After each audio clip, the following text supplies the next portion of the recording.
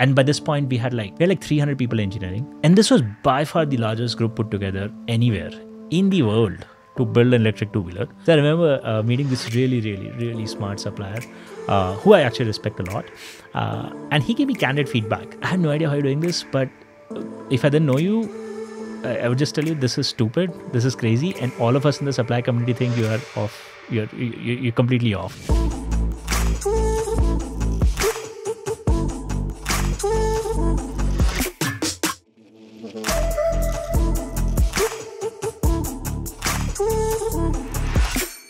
Welcome to Millionaire Mondays, the show where we bring you the stories of real Indian startups told by the entrepreneurs that built them. I'm Caleb Friesen, and on the show today, I sat down with Tarun Mehta, the co-founder and CEO of Ather Energy. And this podcast was a bit of a departure from our usual origin story format because, quite frankly, Tarun has told this story way too many times. Now, in case you're not familiar with this story, let me quickly catch you up. So Tarun and his co-founder, Swapnil Jain, came up with the idea for Ather Energy all the way back in 2009. They were attending college at IIT Madras, and later on in 2013, they registered Ather Energy as a company with the goal of building the first ever made-in-India indigenous electric scooter. After a few pre-seed rounds and a couple of loans, Tarun and Swapnil raised $1 million from Sachin and Binny Bansal, and with that money, they were able to create a low-speed electric scooter, the S340. They worked on this scooter for 5 years before realizing that Indians actually wanted something more powerful, and they were also ready to pay for it. So instead, they launched the Ather 450, which was the most powerful scooter in India at the time. And today, that is their flagship product. The 450X and 450S have put Ather in the number 4 position in India's rapidly growing electric two-wheeler industry. And as of the day that Tarun and I sat down to record this podcast, they're officially international too. They're selling electric scooters in Nepal. And Tarun and I talked about this during the podcast, along with a bunch of other interesting stuff like India's role in the global electric two-wheeler industry, where China has a surprisingly loose grip on its supremacy,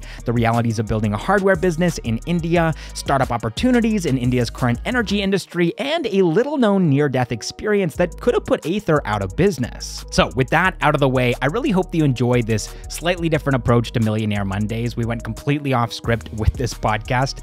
I had a bunch of questions about the story of Ather Energy that I didn't really get a chance to ask Tarun because we just improvised the whole thing. But if you enjoy this free-flowing organic conversation, then leave a comment down below and let me know so that I understand what people are actually looking for in this business podcast. And now let's jump into the conversation and I will catch you on the other side. So when we originally thought of the vehicle, we had no idea about cost. So we thought this thing is going to be sold at 80,000 rupees when an Activa used to be 65. And it's not like we built an Activa, Honda Activa. So we came up with a spec on paper that seemed fun. And we wrote it as a prototype and it was fun. But as we started putting real muscle on it, started getting the weeds of the design, we realized a lot of tiny annoyances. Like, hey, listen, this thing can't take 2 people on a really steep slope.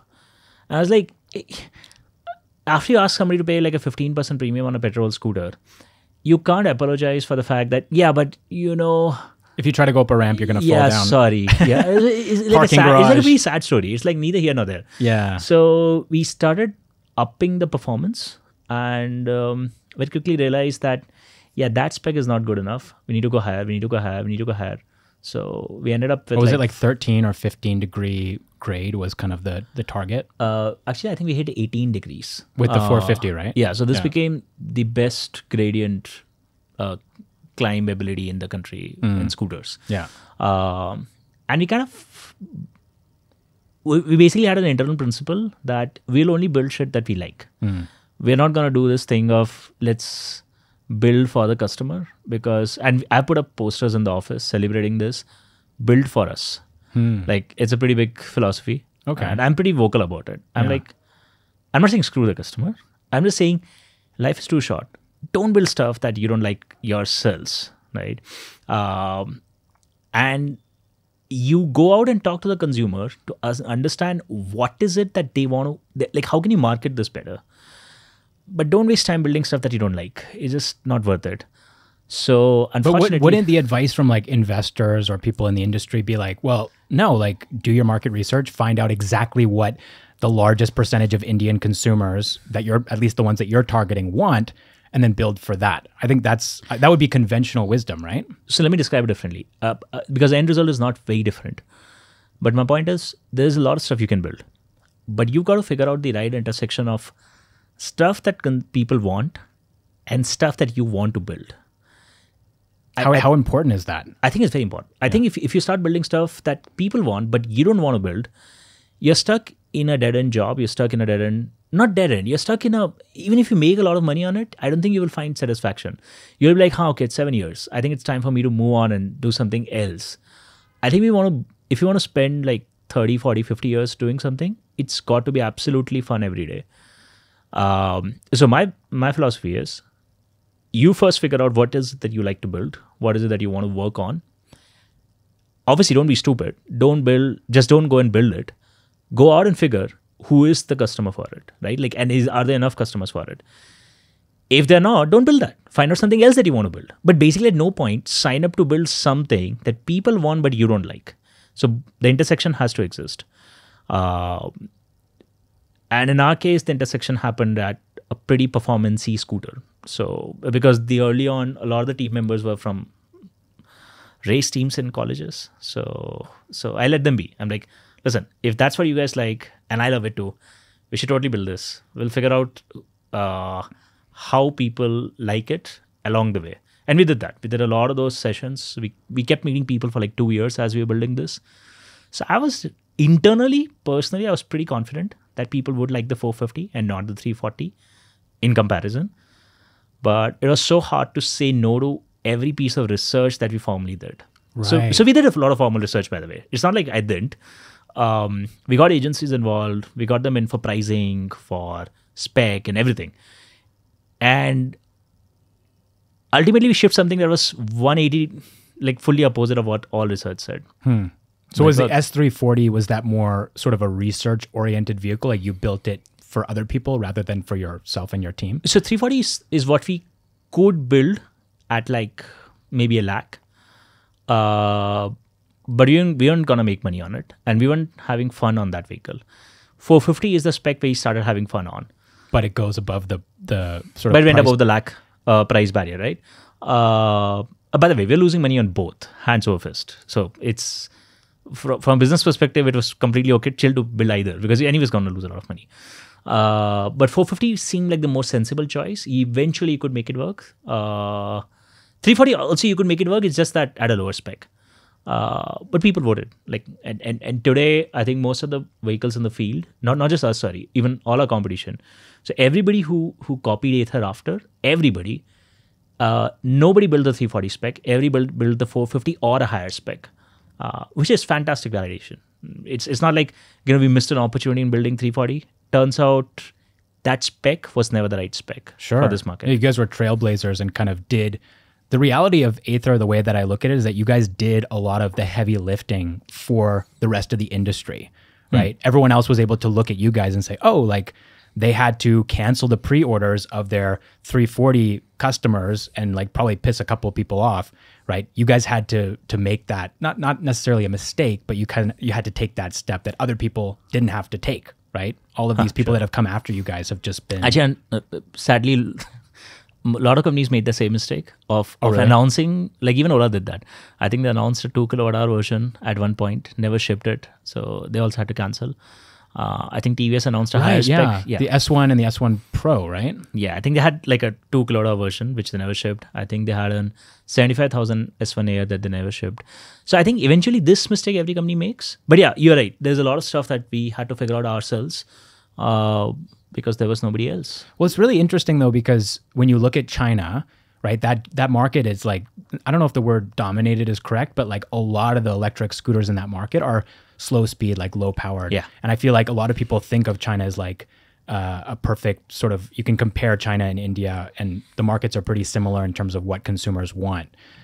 Whereas India, and the other piece of wisdom too is that conventional wisdom is that Indian people want value for money, right? They'd rather pay less for something, even if it's not as high quality and maybe not as performative.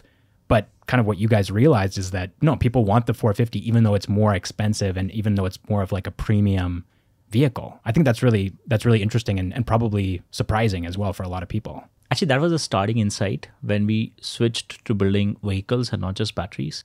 So the first insight that we had, the first opportunity that I saw when we started thinking about Ather Energy was this idea of building battery packs. And that was exactly looking at China. We kind of looked at China. We saw that, all these low speed electric scooters, they seem to work fantastically well. India is generally like a decade behind China in most technologies. So if these things are going fine for the last few years, it's only a matter of time before they will hit India. So, and everybody's building lead acid batteries. We should build lithium ion batteries with the same vehicle, problem solved. But the real insight came when I started meeting customers and I realized, you know what, everything that I'm reading about the Chinese customer is absolutely untrue when you talk to somebody in India. Like there's nothing that holds water. China force created supply and demand for EV two-wheelers. I think before Ather started, I remember there were like 400 companies building electric motors for scooters, electric scooters in China, heavily commoditized. They brought the prices down. And that worked brilliantly well because it coincided with a time in China's economy where there were a lot of farm workers whose earnings were going up. Suddenly, like all these folks were like earning maybe like $4,000 or $5,000 per capita. So suddenly, if you gave them an option of buying like a $300 electric scooter, $400 electric scooter, it made a lot of sense, right? For the absolute bottom of the pyramid. India, the minute you bring a $400 electric scooter, actually the farm workers still can't buy it. Like we don't have $400 at that level. So people who can buy two-wheelers,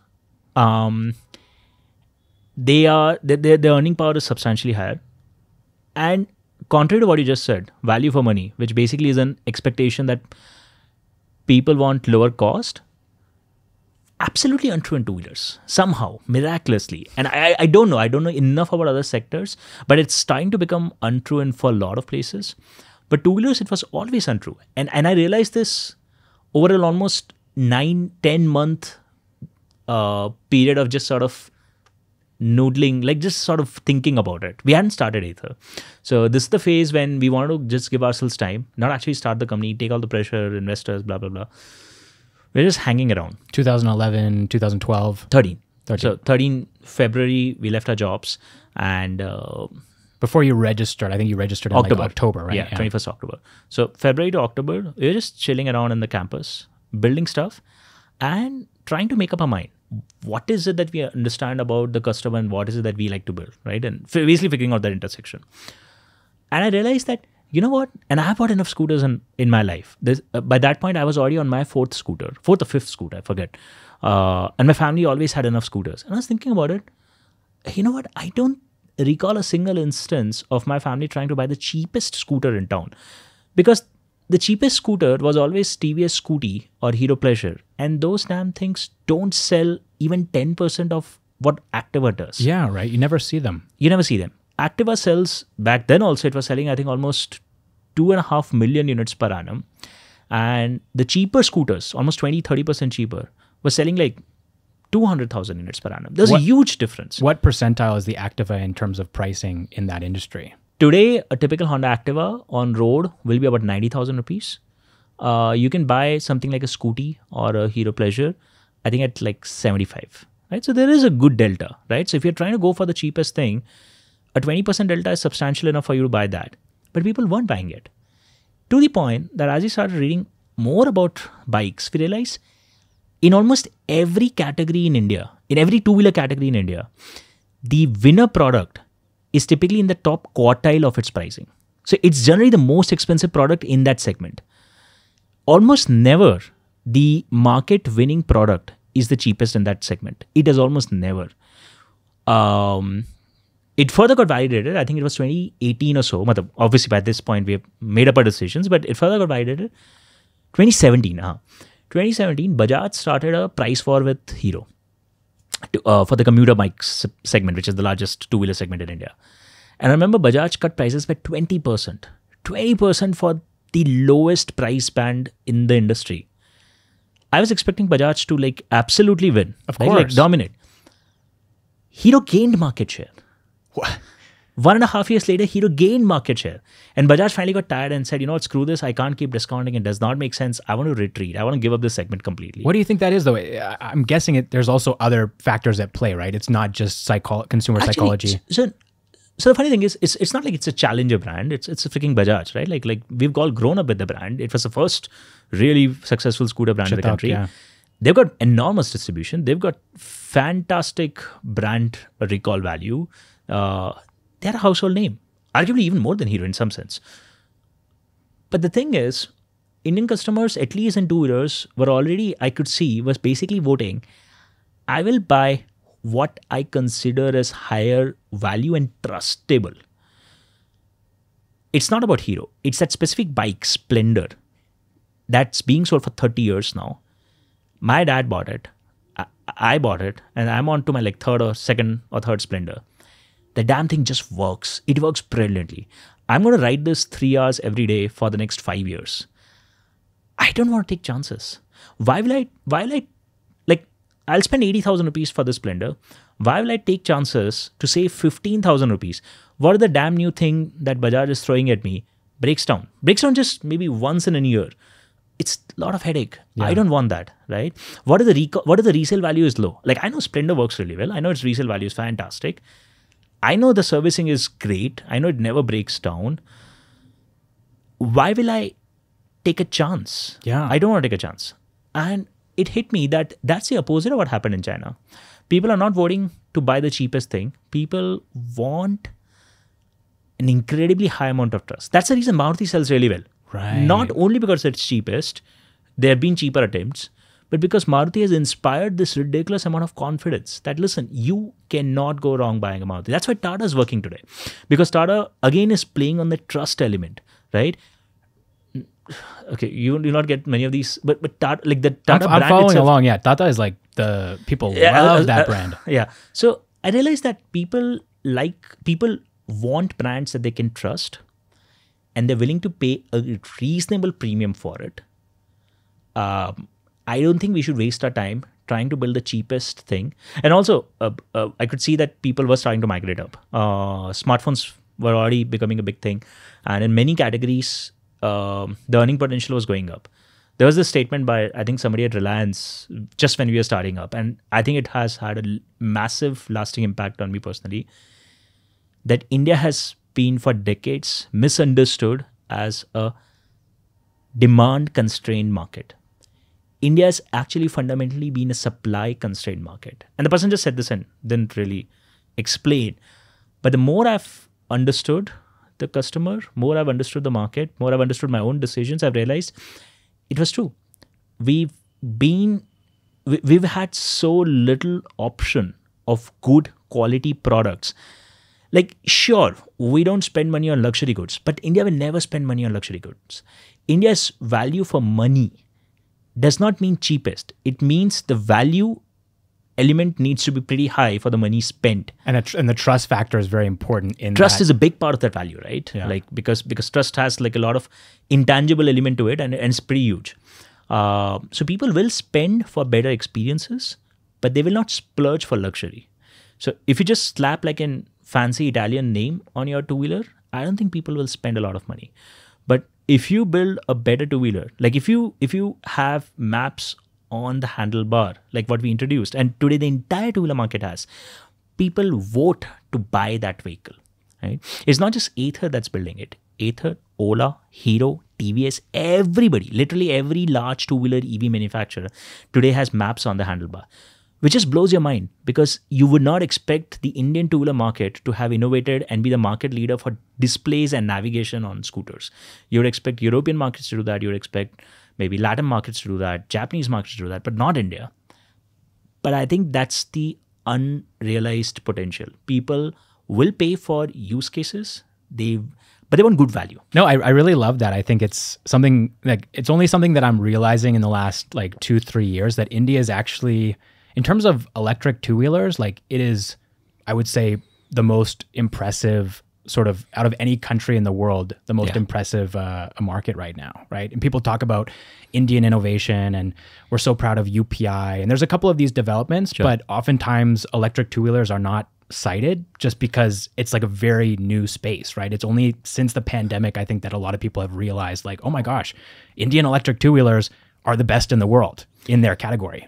Absolutely. And I've made it my personal mission to sort of go out and tell the story because I think it changes something about how people think of what we can build. The fact that in hardware, there is a segment, and it's a pretty large segment worldwide, where we actually have not just the largest market, which we've always, two-wheeler India has been the largest market for a while now, but we actually have the best technology.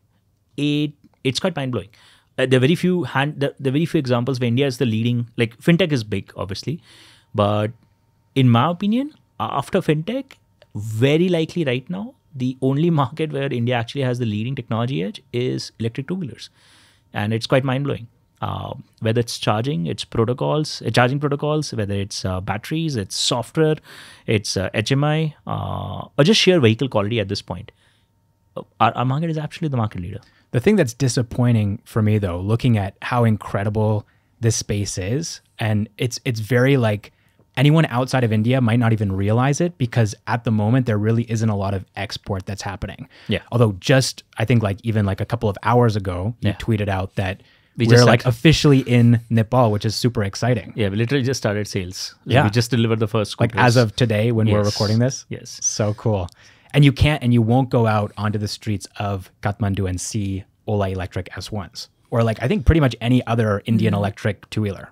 I think TVS has been selling a few units there. Okay. But I think we've made probably the more noise at this point. Ola's not there yet. And people are going to start seeing your scooters. Yeah, we're opening a bunch of showrooms. And it's sort of like, it leaves an impact, I think, seeing Ather scooters for some reason. I think the way that you've designed the scooters to look very aesthetically pleasing, right? People start to, it sparks conversations. And especially in a market like Kathmandu where people have never they've never seen something like that before, right? They're going to be like, whoa, like what is that thing? Where did you get it?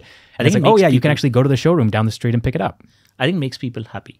Yeah. I think we learned this early on. I think at its peak, 7 or 8 out of 10 who test drove the scooter bought the scooter. So I had an OKR at one point, bumps on seats. Like just get people to test ride this, man. Like don't do anything else. We can even stop doing marketing. I think we're wasting time. We should just get people on the seats. Okay, so you're in Nepal, which is really exciting. And I have a little story here. So my brother, who's based in Canada, he just bought an electric scooter, which was really surprising to me because like Canadians aren't known for driving two-wheelers around, except in summer, right? But during the winter, it's like snowing, it's raining. Not a good time, not a good place to drive a two-wheeler around. But he got one, and it's a Chinese brand, right? I think the biggest is NIO, I think internationally. Right. I'm not sure if I'm saying that correctly, but it makes me sad because I'm like, well, I don't know about that particular model that he bought, but just generally across the board, I know that Indian electric scooters are the best in the world. They're super high quality. And yes, if you go into like the hyper premium segment of the Chinese EV two-wheeler market, you might find like, comparable vehicles, but I just wish that an Indian electric scooter was an option for him, right, in Canada or any other country in the world apart from Nepal, right? That's basically it. So it's sad. It's sad. No, it's not sad. I think us in India building e-two-wheelers still haven't fully understood this opportunity, honestly, because what's kind of happened is China, I think strategically, has decided to focus all its energy in building fantastic electric cars and trucks and buses. But they just sort of let go of the two-wheeler opportunity. They think it's not relevant, and fair enough for them. Other stuff is more relevant. So you've got a lot of commoditized OEMs, and IU is also commoditized. And so they're investing in tech. They're investing in product. They're not investing in quality. At this point, they're just shipping. They just send their containers everywhere in the world. They've gotten a basic model built out of how to get basic stores up and running in every country, Europe, Canada, North America, Latin America, everywhere. But they aren't selling a ton. It's not like NIU's exporting like 1 million electric two-wheelers or 10 million electric two-wheelers every year. They're exporting a very tiny fraction. So China doesn't care about building good products here, and they're not exactly cheap. Also, by the way, and Japan hates electric for some weird, I don't know, cultural reason. I'm not sure. Actually, maybe not cultural. So Japan really, really does not want to build electric vehicles. Whether it's Honda, it's Toyota, everybody, right? Suzuki. So is there anywhere else, or is it just India and China basically? Actually, it's done, right? Like only there are three large. Okay, technically, I think Germany is a big opportunity, but like, come on, like Germany's not going to match the pricing now. So that's kind of not really the future. So you effectively have three big countries: China, Japan, and India, who could build electric two-wheelers, which are really export-worthy. China doesn't care, and Japan really dislikes electric. That actually only leaves us. And because of the local dynamic, given the really, really hectic competition here and number of startups and the amount of talent we have, we are now starting to spam out a lot of products. We're starting to like really, really push the envelope. Our costing is getting better every month. So that's what's changing, rewiring is happening for me personally, that if that's the case, then God, we are going to export. How is that not going to happen? And then I was in this some government meeting that happened a couple of weeks ago, and somebody from the auto industry just put this number. I think it was McKinsey. McKinsey put this number up for the auto industry to one of the ministers. That so basically, I was making the case that exports will be an interesting opportunity, and then McKinsey guys put up these numbers, and I was surprised by the number because the number said, well, India is exporting something like $3 billion, $4 billion worth of two-wheelers every year. The global opportunity is something like about $100 billion. And like, what? Like, what? Like, our total domestic market is probably $25 billion. Yeah, go outside. Like, that's the real opportunity then. So I think my mind's changed a lot on this. I can't still say that we are really, really doing this in a big way because it's still fairly fresh. But I'm a changed guy now. But in terms of return on investment, right? Yeah. Let's say you have two options, right? Go international, which some people would say, right, diminishing returns. The further out you go, the more you expand, the harder it is for you to kind of, recoup that investment.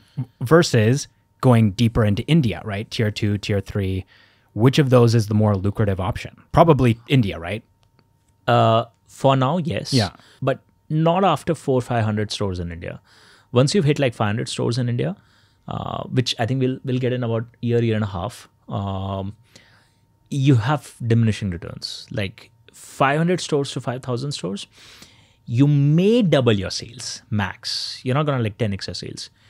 So after I think 400-500 stores, you've gotten I think a better return going to large international markets. So that's what we're excited about now.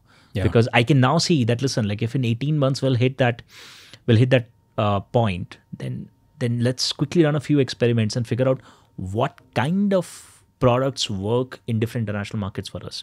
So we're ready to push operationally those areas in a big way. We may just discover a different pot of gold there. Yeah. Something else I wanted to talk about in connection with China, and I'm not sure, like I don't know if this is like sensitive or what, but Fame 2, there was this sort of disruption, right, where suddenly I think the government sort of changed.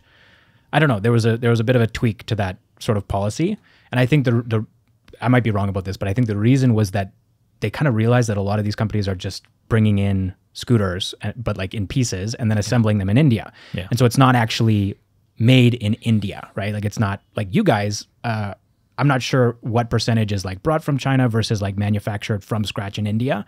Obviously, like batteries, for example, like there's no lithium in the country, so you have to bring that from outside. And there's all these different chips, for example, right? Like there's no chips being made in India, so you can't, make them in India. So there always has to be some reliance on Korea or China or Taiwan. But I think the realization was that, like a lot of these companies like are just building like carbon copies of, not even copies, like it is the actual Chinese vehicle that they're just bringing in. Yeah, including the logo sometimes. Exactly. There was, if you want to look at it, there's a company that just painted over the logo. They didn't even change the logo. Look at, there's a Chinese company, I think it's Liyuan. Liyuan, yeah. Yeah, you got it. So anyone watching, just look up that company, Liyuan or something, and look at the logo, and you might find that it's similar to a certain Indian company.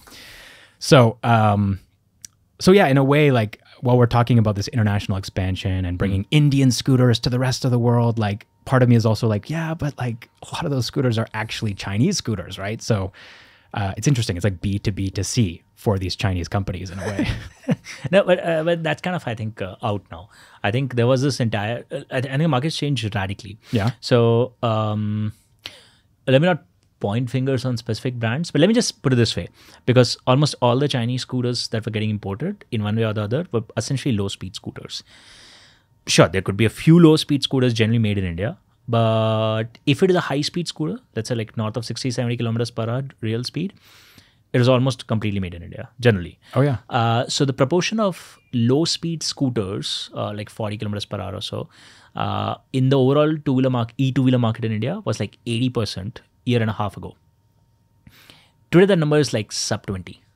So the market's fully flipped, and practically everything that you see getting sold now are high-speed electric scooters made by legitimate, credible companies with large, giant R&Ds, all in India. Right? Whether it's Ather, whether it's all our competitors, like all the top 5-6 players, all are largely made in India scooters. So I don't think that's the thing for now to worry about. But yeah, like until a year ago, that was a credible problem. Sure. And when you guys started, that was an even bigger problem, where I've heard you talk about how the market from like 2007 to 2011, 12, something like that, was just literally like garbage Chinese imports that couldn't even like go over a flyover without, and the batteries would deplete. I guess that was the original opportunity that you guys were looking at, right? Replacing those batteries. In certain scenarios, if the battery was low enough, it wouldn't go over this cable. I'm not kidding. I actually have a video. I have a video of the scooter not going over a cable this big. Like the wheel was really tiny, 10 inch, I think, and it wouldn't go over this cable. Like the motors were like a joke. Crazy. The problems I had so I bought 4 of those electric scooters and I rode them until I broke all 4 of them. How long did it take to break them? Not much. A couple months? A few months, 4 months, 6 months.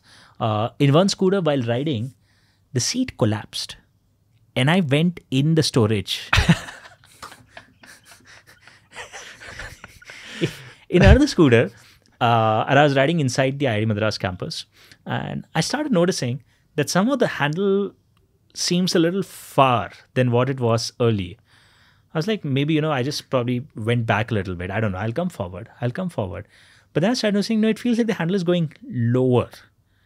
I was thinking, I stopped and I noticed the weld, the place where the handlebar and the entire front fork was welded to the frame, it was cracking and it was collapsing onto itself. That's terrifying. I have never in my life heard of a two-wheeler made in India whose handlebar just broke off. Like just riding. It's not like I went crashed into something. Like just chumma decided to like sort of, leave. Like it's done, dude. I'm walking out on you. So, so really, really bad quality. I think we've come a long way from those two-wheelers now. But that was the first wave, right, of EVs, electric two-wheelers. It's a long damn time, man. Yeah. From 2007 till I would say 2018, 2020 also.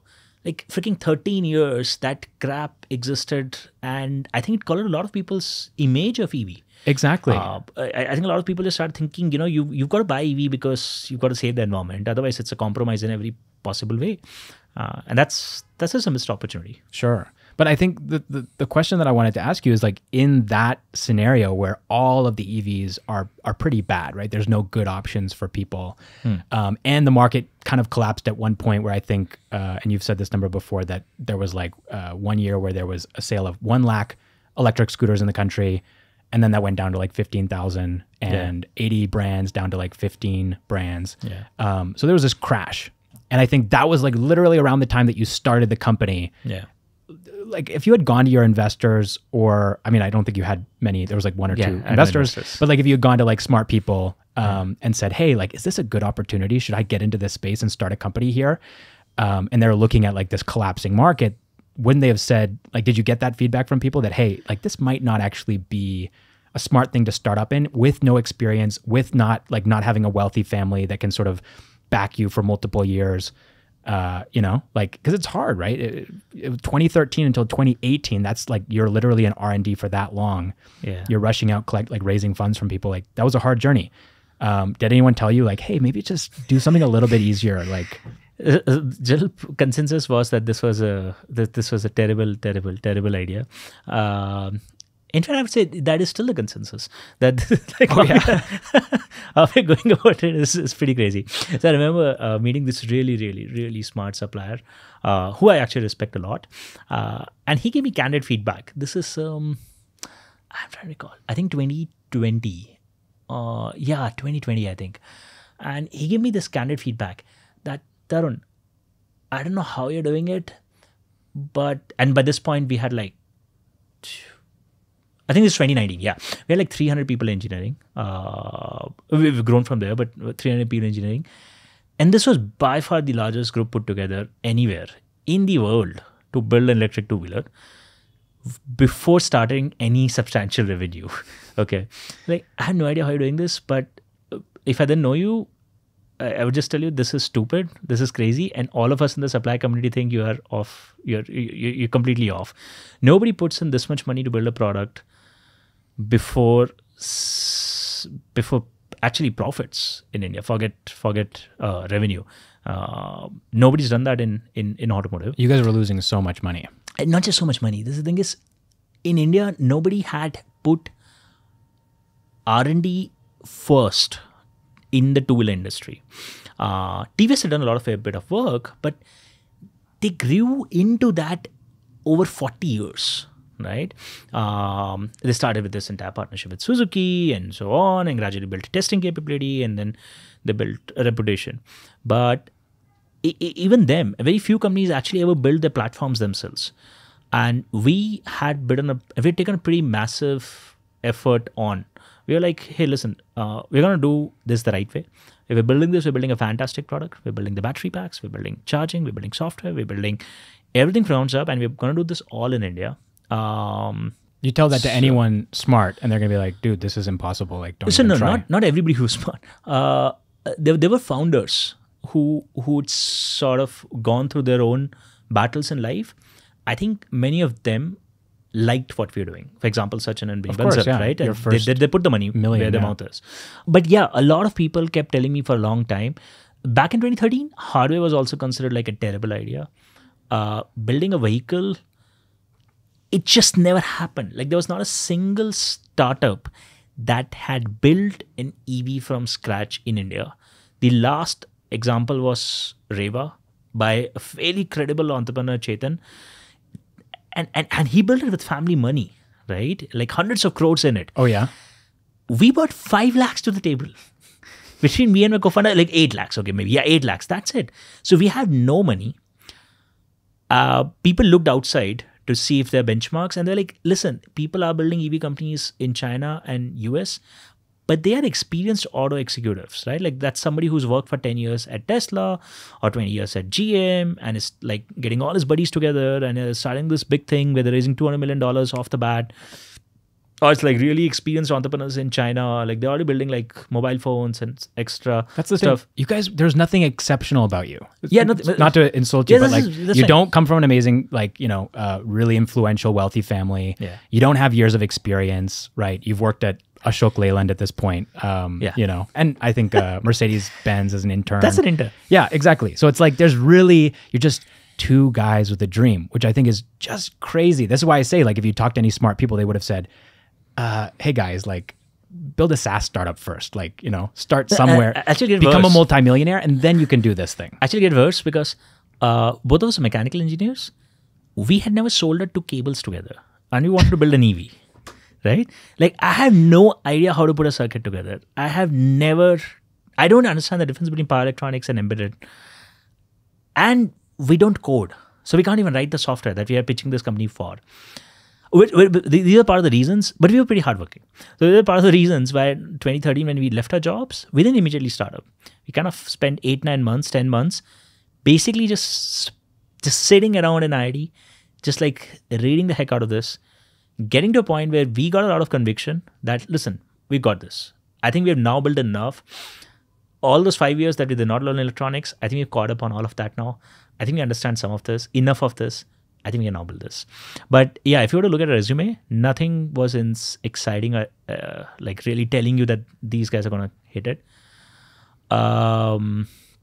And I think we were actually all possible mistakes. No good background, no money. We weren't hiring experience. We were basically hiring our college friends who all basically had the same sad story.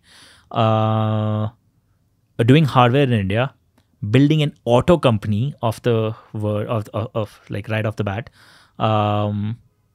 and doing all of this in Chennai. Not Bangalore, right? Not where all the cool startup kids are. Not where all the money is being raised. Like not where people are raising $1 billion, but in freaking Chennai. And that too not like as part of like a startup community. For the first year, we were sitting quietly in this tiny corner in Research Park in IIT Madras, where nobody's really raising money at this point, right? So we did everything against standard advice. I think every possible rule was broken. Yeah. And you guys almost, I don't know if people realize this, but like you almost died before you even got started. You raised 5 lakh, I think, from one of your professors, I believe it was, and then 45 lakh from the IIT Madras research development. And one angel. And what is it? Srinivasan. Yeah. Srinivasan. Yeah. Who's a California-based founder. Correct. And then you really did your research. Yeah, of course. So you start with this like sort of this is like 50 lakh in total, and I think that was what got you till like September of 2014. Yep. And then you're like, okay, well we're gonna run out of money. So, and I haven't heard you tell this story. You might have told it on a different podcast, but I'd love to hear how you so you guys took on personal loans basically to keep going until October/November of 2014. So, I think it was July. We had a little bit of money left, and then because we had no money to buy laptops, we used to ask everybody to bring their own laptops and work off that because there's no money to buy laptops. Were you're using the computers in the lab? No, you didn't have. There's nothing. So everybody just bring your own personal laptops and work off that. And unfortunately, that meant somebody had like a pirated version of some software on it. So those guys found us out. And they blamed us that, listen, like since you're using this inside a company, the company's liable, pay us a bunch of damages. I'm like, dude, like this absolute worst timing. Like I got 1 month of runway left. In July, they took that runway off. They took the entire money off. Yeah, so obviously. So we just paid that off, which is fair. Like, but it's not fair because it's, anyways. This is what everyone does. I mean, no, I thing is, anyways, doesn't matter. Pirated software on that, close the account, clean that stuff, made sure everybody cleaned the pirated software off their laptops. But now what? We're now out of money. And you don't have software. What we did now was pretty dangerous because we had raised a bit of money by taking early pre-orders, about 7-8 lakh rupees. I kind of rolled the dice and said, okay, if this doesn't work out, we'll have to personally pay these friends and folks back. But let's just use this money for now. So we used that 7-8 lakhs. I think in retrospect, a pretty dangerous decision because these are pre-orders. This is in 2014. Yeah, 4 years before anything happened. Anything happened. Yeah. This is for the S340 pre-orders. Yes. Oh, wow. So while I said that build for us, I also said that you want to go out test if somebody likes a pitch. Right? You don't want to basically idiotically build for yourselves, right? Like that can be pretty crazy product. So I had gone out and met like a lot of people and pitched them, like showing them sketches of what we'll build and specs. And because everybody wants to say yes, like they know you, so they'll say yes. So I was like, why don't you put money down? Right? Like, why don't you give me a check for 85,000 rupees if you really like this? Wow. Amazingly, 20 people said yes. This is like the real life version of Kickstarter. Yes. Yeah. So you got 20 people to say actually yes. We collected between 10,000 to 80,000 rupees, depending on how generous they were feeling. So used up that money also. I was like, listen, if this startup crashes after this, I have to go back and personally pay all those guys back. But let's just roll the dice. This is all on a handshake, like, or are you actually like adding these people to your cap table? No. Like that's what, like this technically is dead. I'll have to give this money back, right? Like there's no option. That took us to like maybe August, September, I don't remember. Then borrowed money off our parents, making pinky promises that we'll return this money back. That's the last money in, and we'll run out now in November. So at this point, how much have you raised? total across? We raised only 45 lakhs, as I told you. The rest is all technically debt, right? Got it. Like it's another like 5-10 lakhs of debt. Okay. So there's this, there are some of these angels that I've been talking to now for 6 months, and they invite me over to Bangalore to sort of, discuss the deal. And I go meet them in Lavelles Road here. And these are all HNIs. I think they're HNIs. How did you get connected with them? You I have just no idea. cold emailed them? I was like cold mailing a bunch of people at that point. Like whoever seems to have money, I'll sit and pitch. And these guys are like, yeah, we called you to basically say, one of the land deals we were in didn't go well, so not gonna do it. What the? Why do you ask me to come down from Chennai? Like, why do you ask me to come down from Chennai to say this? You could have just like called me up and said sorry. You wasted your time, your energy, and also, I mean, your morale probably took a hit there too, right? Yeah, I think I was pretty hardy. Anyways, so I'm walking around Lavelles Road at this point, and I'd already met Sachin Bansal. So I already pitched to him. But I hadn't pitched fundraise to him. I had asked him for advice, and genuinely advice, right? Like, not like advice, not like what investors tell you now, that ask for advice when you want money, because I generally did not know founders could put money, right? So like I generally asked for advice. Since I'm in Bangalore and I've got my bus the next day, I think that night, like there's a bunch of hours, what do I do? So I just cold mailed him again. They listen, like, I'm in Bangalore, would love to come give you an update. And he responded. And this is like a couple of days before Big Billion Day. So I was like, I'll rush. I went and met him and he invested on the spot. Well, I think you had asked him for, was it like 30 lakh or something? Yeah, I asked him for 25 lakhs. Yeah. And I thought I was really pushing my luck. Yeah, you must have felt like, oh, I better not ask for more, because like he might just walk out of this meeting or something, right? Yeah, it's like, listen, like at this point we spent 45 lakhs over a year, right? So if somebody gives us 25 lakhs, it's crazy. Obviously, like my plan was to raise 6 crores, but I was like, yeah, we'll see when that happens. Let's just first find 25 lakhs. Because at this point, I haven't heard of a single hardware startup that's raised any money. Right? It's not like, yeah, somebody's raised like $20 million. No money is being raised. And I'm going out telling that I want to raise $1 million, 6 crores back then, which itself for an angel round back in 2014 was going to be pretty large. So I said 25 lakhs, and he does this thing which I think I'll forever remember. He makes a face and he says, then I can do it, but on one condition. I said, yeah, I'm already super happy. I'm like, yeah, he'll do it. He said I'm yes. like, yeah, he'll do it. Like, yeah, what's the condition? I want to do the entire round. I had to just tell him, Sachin, you realize I don't have an investor. So sure, please take the round. Take the round, right? Like what am I negotiating here? I think that was like a life-changing moment for us. Oh my gosh. Because if he hadn't said yes then, we would have shut down next month. And we were shut down tragically and super burnt out, because we would have owed all these people, good people, their money. We'd have owed our parents some money. And it's not like there's a very comfortable, comfy job to go back to. So I think we'd have just shut down with no experience, nothing to show for it. That thing, I should almost call him a co-founder, frankly, because that thing really set the company on. Yeah. I made this reel a little while ago, earlier this year, where I was talking about how one of the reasons why a lot of Indian startups don't go global is that they're thinking very logically, they're thinking very rationally. And in fact, that's one of the reasons why a lot of people don't start up in the first place, is because they're like, well, statistically, I'm very likely to fail. And I have my family, maybe like you took money from family, friends, your network, right? That's a very risky, scary thing to do. Yeah. Not advisable, not smart, not responsible. I mean, you were being very irresponsible. Absolutely. And yet, some of the biggest, best companies in the world started the same way that you guys did, where you took a big risk, you put it all on the table, right? Like all the chips. It's like, if, what do they say?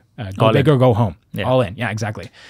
And somehow this thing came together, right? Where you even went to Bengaluru and went to all these HNIs. They said no. But then at the last possible second, right? Sachin Bansal. And I think he brought in Binny as well, right? Yep. They invest in this like $1 million round. So I don't know. I mean, it's a lot of luck, right? But absolutely. But then anybody also who thinks it's not luck, it's crazy. It is. Well, sure. I think at that point I had already pitched this to like 80, 85 investors. So there's a fair bit of perseverance. But frankly, if that last meeting with Sachin hadn't happened, if he hadn't responded to my mail that day, and he totally couldn't have, right? Like, He could have missed it. Yeah, big billion day. Like, that's the first big billion day Flipkart's gonna have, right? Like, just a couple of days around the corner. Like, heck, if I have like a big release happening, like, I miss my mails for a week, even now. And he responded. Like, I don't know if he responded to every damn shit back then, or like I just got lucky. He was scrolling and he just noticed what happened. But there is a fair bit of luck involved. But I think it's best if you don't overthink it. I think then you won't even start. yeah, you can't. Like, I think, and I'm sure there'll be some statistics to prove it. The more experience you are in an industry, the less likely you will start a world-changing company in that industry. Because if you're really going to change something massively, it's not going to happen by doing what is understood and agreed upon by folks in the industry, right?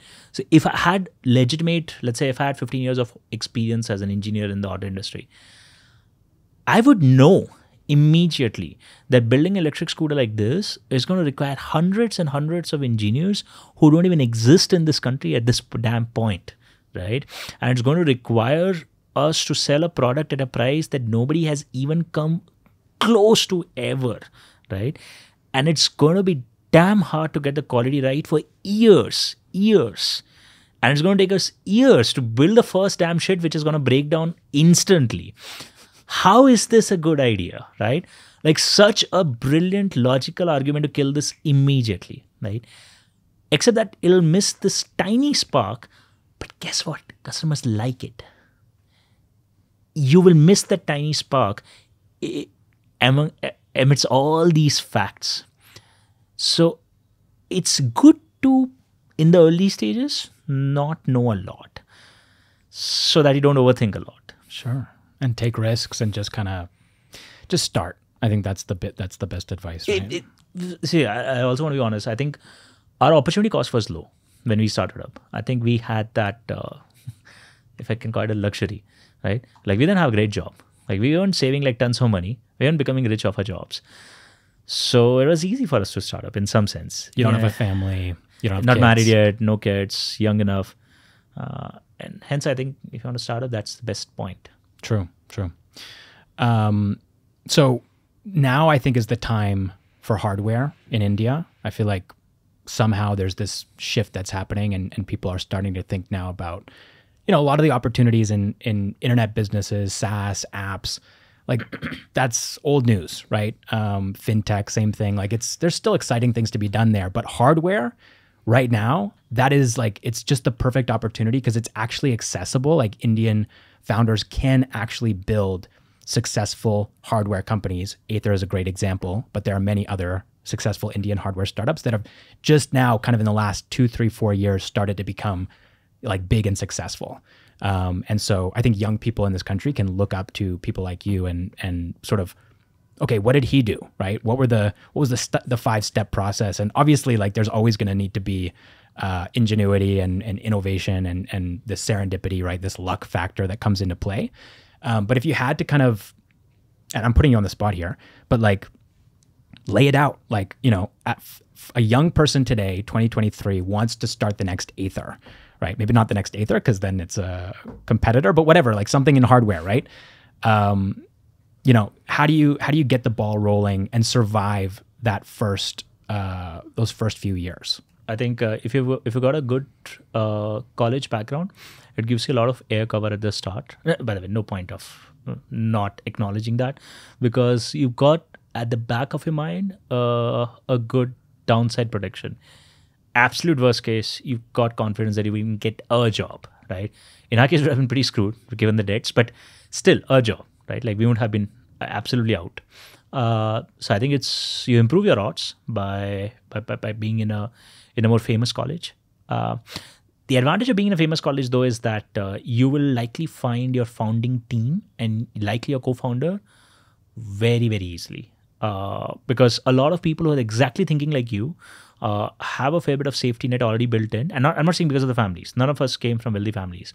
But because of your resume already is a bit better understood, right? Because of the college name. So that helps. But that aside, I think raising capital in the early stages is not really, it's a necessary condition, but I don't think it's sufficient. So if you're asking what determines success, no, not having capital determines failure, but raising capital in the early stages has no bearing on whether you'll be successful or not, none at all. What I think instead is very important is to have a very, very, very high conviction idea and a very deep, insanely deep understanding of your customer. I think that's surprisingly not that common, though it's one of the most given pieces of advice, I think, in most startups out there. But the number of times that founders don't understand why people will like what they're building, it's quite insane. So I think knowing that is possibly the best thing you can give yourselves. Because if you really understand your customer really well, and if you really understand why they're going to like this, and ideally you are the customer, right? Like my belief. You are the customer, you understand why you like this, and you've seen that validated because you've gone and met like a few hundred of these customers, and you can see it in their eyes. Like the eyes light up when you say this, right? You want to see that. You absolutely want to see that. That I would not want anybody to miss. A, because it's so freaking good. B, if you will make a bunch of pivots when you go through that journey. So I think, especially doing hardware, I think we are now lucky for a few reasons that India has a very solid ecosystem of talent now, which wasn't the case when we started. But I think to some extent, what Ather's also built as talent. Like we now have 1,000 people in R&D. There's been at least like a dozen hardware startups that have spawned out of Ather. I think the talent looks very, very different now. It's very rich. B, the Indian consumer has really become comfortable with the idea of buying Indian brands now, right? So if you build a fitness thing, you build a ring, you build like a device, you build like some sort of a nice GoPro-ish thingy, you want to build an EV. It's insane how many customers are now open to the idea of buying something from an Indian brand. I think D2C brands have also helped with that entire change of thought. So consumers are ready. You got a good talent available. Investors are starting to understand how to make money in hardware startups. That was not very well understood 10 years ago. So the missing pieces are you've got to understand the consumer, and if you do that really well, you will make an amazing pitch every single time. You will make an amazing pitch to your employees, you will make an amazing pitch to investors, you will be great on social media everywhere, right? So I think my only suggestion would be do that. Like if you got to spend a year understanding it. I don't think people should really worry about, wow, how will you set up supply chain? How will you set up manufacturing? How will you set up distribution? Frankly, all of that is, you can find great talent now who has experience with all of that damn stuff, who can fast track your journeys. You will still have to understand it all as a founder, but you can fast track all of it. But the one thing you can't fast track is understanding the customer. So just spend a bunch of time doing it. Yeah. And I think too, examples like Ather, I think, have given the public the sort of inspiration or belief that it actually can be done in India. Whereas maybe when you started, you're going out, you're pitching this idea, and like people are kind of like, well, it's really a nice idea, but no, I think I had a lot of nice ideas also. I think I had a lot of those also. I remember meeting this really, really famous investor in Ahmedabad. We had terrible collateral back then. This is 2013 or 2014. I think 2014. So we would like literally, we wrote down Ather Energy in a stylized font, and we called that the logo. And we had these pictures of the scooter, and I wrote like specs left and right of it. And I would print it on a sheet, fold it, and make that like a wedding card, and give it to people. Like, hey, this is us. So he saw that, and he just threw it away. He's like, I'll give you one good advice. Don't do it. And he walked out. Oh, wow. I'm like, what? Like I flew to Ahmedabad, like particularly to meet you. Like he had one word advice, like 2 words, no, 3 words. Don't do it. That's it. So I got a lot of that. Huh? That was the meeting? That was the meeting. Oh my gosh. Yeah. That would have been soul crushing. I know you said you're pretty hardy, but for me, if I walk into that meeting and he's like, just gives you that kind of response, I mean, and you've gone all that way, right? You took a bus or you flew? I don't remember. No, I would have flown, likely. I've flown, and then it's just a lot of time spent, right? How do you, but I don't understand, because how do you keep your personal conviction in moments like that, where sometimes it just feels like... It's good to be arrogant. Yeah. It's So I think the first 10 seconds, I'm like deeply shaken. I'm like dying inside. And then you're like, you're wrong. Because see, you've walked in thinking really high of this person, right? Like, listen, this person I'm going to meet, he's great. And I hope he really likes the idea. And I'm really craving his blessing. I'm really craving his him to say that, amazing guys, you're on the right track. I really want him to say this, right? Whatever you say, that's how you are wired. You will hope for that. So the first 10 seconds when somebody says that, it's pretty soul crushing, because you're like, I really respect you and you think I'm an idiot. How do I see the silver lining here? So only way out of that used to be generally immediately flip something and say, no, you are an idiot. I don't think you get it yet. And it's okay. It's fine. You got a million things in your head. I don't think you can understand everything, but you don't get me. I have a better story. I'll just present it better next time. Exactly the way how you go down a pretty sad story also. So the line is pretty bloody, honestly. Right? Like, so you could, like, that kind of a mindset could take you down, like make you not very open to feedback. Honestly. True, right? If people keep telling you you're doing the wrong thing, which I don't know if you've been in this position, but I've been in the position not as an investor, but just as someone who's, young people are approaching me and saying, hey, this is my startup idea. What do you think?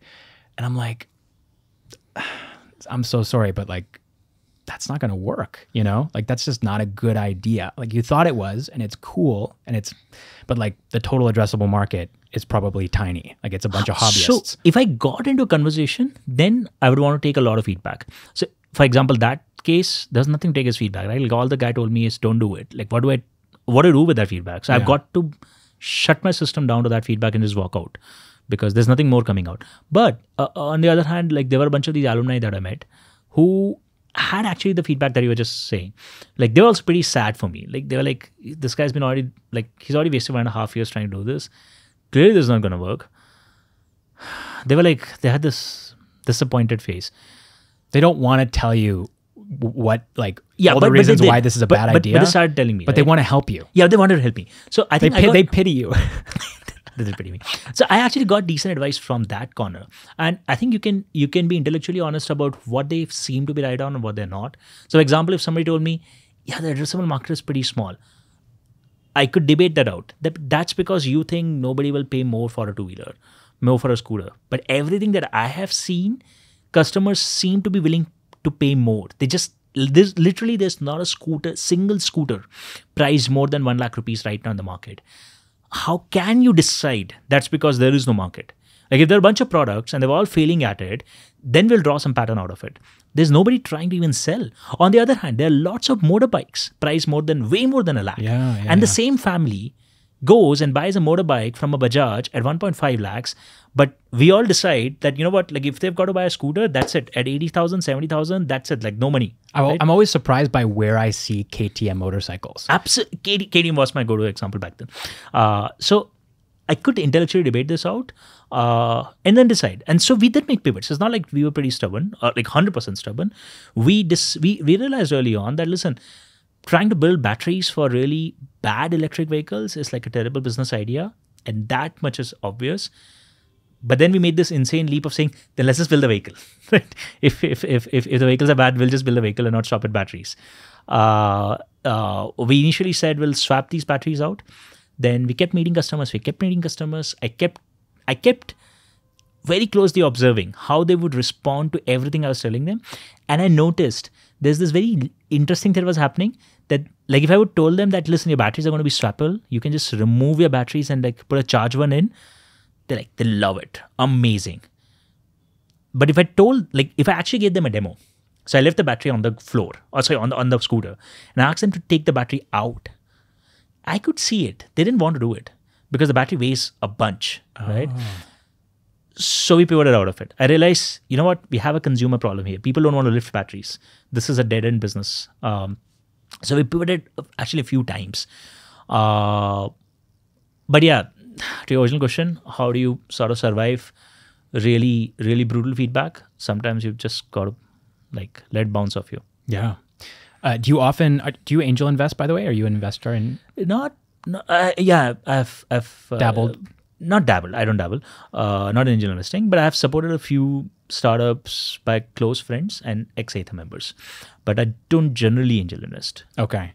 Do you get a lot of people though coming to you and being like, hey, like I want advice on my hardware startup. What do you think? Yeah. Yeah. Yeah. What are some cool ideas that you've been seeing people work on right now? Or even ideas that you've been, I don't know if you even have the bandwidth to like think about anything apart from Ather, but right now, and I heard on a podcast, you were like, well, people should go out and do asteroid mining. Yeah. Which Big is fan of it. which is certainly, I mean, that's way off in the future. But then again, No, people it's would have not. said the same What? thing No. about. I think asteroid mining is going to happen this decade. 100%. Oh, Almost certainly. It's generally both me and my co-founder, both of love stuff that's long term. We like longer term bets. So for example, like I've always believed now for a long while that we don't like literally as a species, we've stopped taking 100-year bets. We don't. We just don't have the ability to think in terms of a 100-year project, 200-year project. But that used to happen. It did, yeah. Right? Like people built all these. People would start building a fortress, die, and then their kid would take over, and then their kid would take over. Yes. Yeah. Temples would be built over a period of 3, 4, 500 years. Cathedrals in Europe, right? Like built over 500 years. Like, I'm like, no, we have no idea. Forget 500 years. We can't even think in terms of 50 years. So stuff that we can think long term about, we like those. So generally as a direction, I think the reason I've said asteroid mining in the past is because it's pretty obvious to me that as our energy access expands, so many people don't know this, the mission that we have set in the company is reducing the cost of energy. That's the stated mission for Ather energy over its life. It's not about selling electric scooters. No, it's not. It's not about, yeah. No. It's, But the electric scooters it's part is, of it. I thought electric scooters was going to be like a 10-year project. I think it's more like 20, 25 years. And that's fine. That's okay. 20 years, we'll do electric scooters. We will keep expanding into other stuff at the right time. And I have the luxury because I can think in terms of 50 years, 70 years right now, right? So I have that luxury of saying, it's fine. We'll do 20 years this, then we'll get into something else. For me, 20 years is not like life's done. Like, think longer. So anyways, so because of that, I think as energy becomes cheaper and our energy access improves, eventually we'll run out of stuff to do in this planet. It's almost inevitable that we'll be sending stuff out. And I think asteroid mining is inevitable. So yeah. Have you done a lot of research into this? Like, do you know, for example, I mean, asteroid mining, okay, it's going to be a big industry at some point, right? And someone's going to have to make the drill, someone's going to, or the laser or whatever it is that's doing the mining, right? Someone's going to need to make the propulsion system to get the thing into space, right? There's all these different sort of stakeholders in this industry. If you had to sort of break it down for someone who's like a young person right now who's thinking, okay, you know, Tarun is telling me to get into asteroid mining. Where do I start? What would be an opportunity in asteroid mining?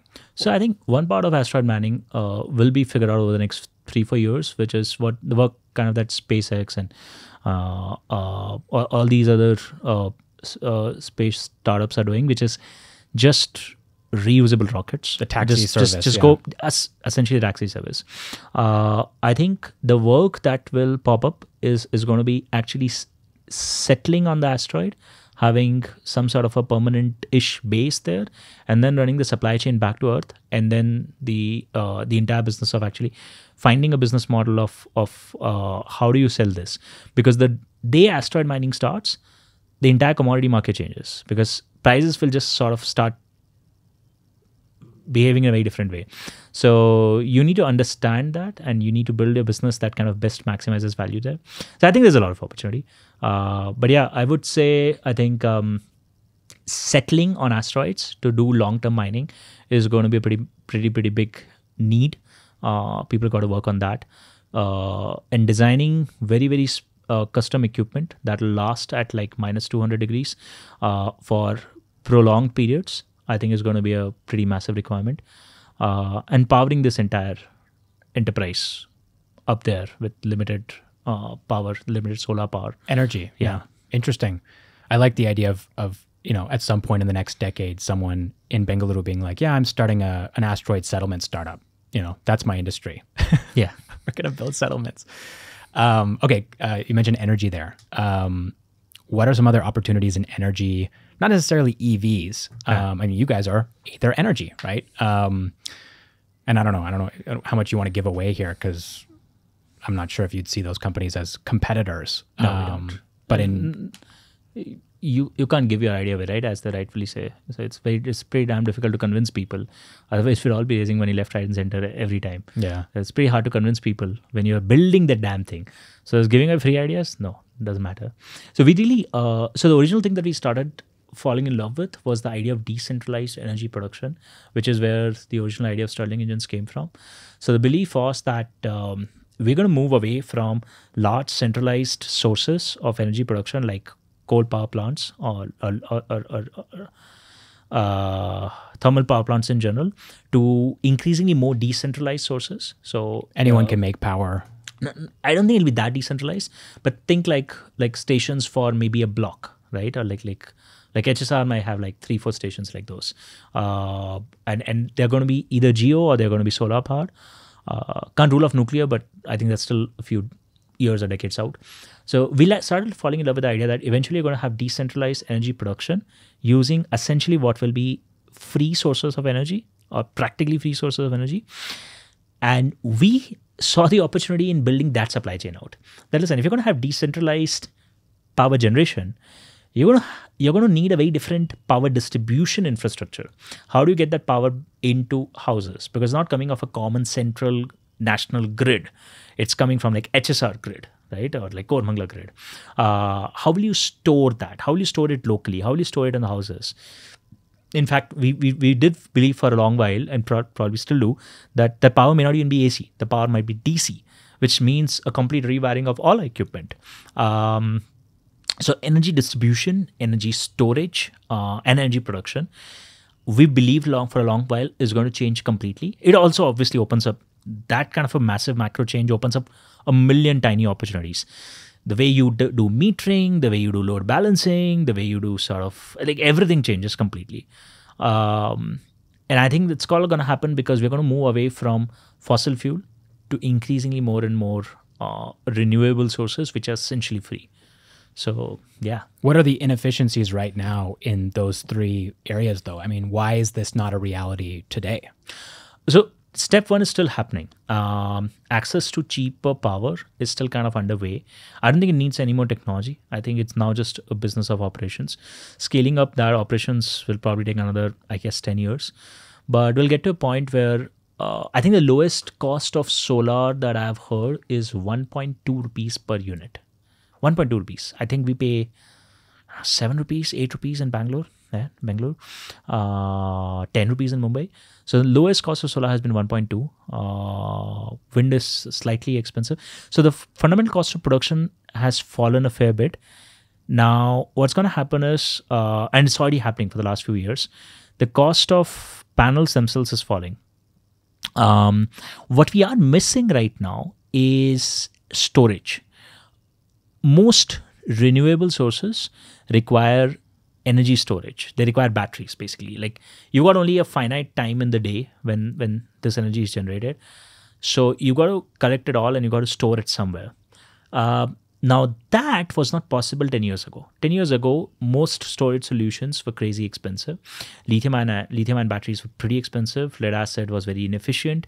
Sodium-ion wasn't a thing. Cement storage wasn't a thing. Gravity storage wasn't a thing. None of these were possible options. The world has changed radically in the last 10 years. So now you got storage solutions that are incredibly cheap. So you got low cost of energy production. You've got pretty low cost of storage. You already have the infrastructure for supply built out. Energy production, energy distribution, energy storage, I think they're all coming together at the right time. So if somebody were to start a company now, use EVs. Use EVs as a starting point. Just go set up like maybe a large charging station for cars and scooters and everything put together. Power the entire thing out of solar. Dig in massive sodium-ion batteries in the basement to store as much power as you can. Use that stored power to charge EVs in the night, and the day, if you got excess power, start selling it to nearby commercials at a very, very low price, and you've got a lot of things happening perfectly. It's a complicated new world, but I do think it'll happen. There are opportunities here. There are going to be massive opportunities there. Energy is one of the most fundamental industries out there. The reason we refuse to remove the name energy out of our name is because I think it still gives us a kick. Every time I talk about this, every time we dream about this, we like just the hope that we will make even this tiniest contribution. Like maybe the battery packs that we designed today might eventually turn out to be useful when somebody starts doing these large decentralized solutions tomorrow. If energy cost drops down by a factor of 10, and if we would have contributed even a tiny way in that, I think we are pretty happy. That was Tarun Mehta, co-founder and CEO of Ather Energy. And just before we recorded this podcast, I went on Tarun's X page and I saw that he was complaining about Call of Duty Modern Warfare's massive download size. And so I had to ask him, are you a gamer? And here's what he said. I don't know if you play games, but you should try what I'm basically playing. The Modern Warfare reboot, pretty well done. Is it? Yeah, it's pretty well done. It's Modern Warfare. So there's a Modern Warfare series that they built in. Because I remember playing the one where you could get like you could build up these classes and like unlock these, and there was perks, right? So the more kills you get, you can like call in a helicopter to shoot people, or you can call in the dogs. Yeah. And that I feel like that was like the golden era, which is when I played. That all stuff is still there. But then it like, I don't know. They just started to like rinse and repeat, right? It was just like there's autopilot. a lot of repeat. There's a lot of repeat. I think the good stuff is they've got a good story this time, and the graphics are damn good. Are you like would you say you're a gamer? No, I don't. Casual gamer? Yeah, casual gamer. Yes. You probably don't have a lot of time to play games. Yeah. So I used to play a lot of Age of Empires. That seemed to be popular in India back in like the early 2000s. You know, Dipinder Goyal was also really into Age of Empires. Yeah. Okay. Yeah. No, I was playing it all the way till like final year of college. Oh yeah. In fact, I played it for a few years, even into the startup. Only stopped after I lost folks who could play it. Like nobody plays it now. Thank you so much for watching or listening to this episode of Millionaire Mondays, and I'll catch you in the next one.